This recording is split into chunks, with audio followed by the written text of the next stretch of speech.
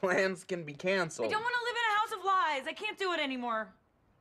Is this happening too? No, this is not happening. This isn't what it looks like. Okay, look, fine. From now on, we are going to be open and honest in this loft. And that means that I have some secrets I want to get off my chest. I'd rather not hear Nobody what wants those to are. hear Schmidt, these. a couple months ago, I found Nick using your chenille throw as a napkin. That is a microfiber blend from Pakistan, you heathen. Stop quoting the catalog like a weirdo. Good, this is healthy. Air it out. All right, one more.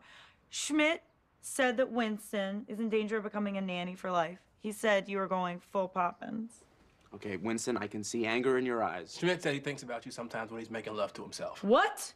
One time. What? I thought about bangs, and your face just appeared beneath them.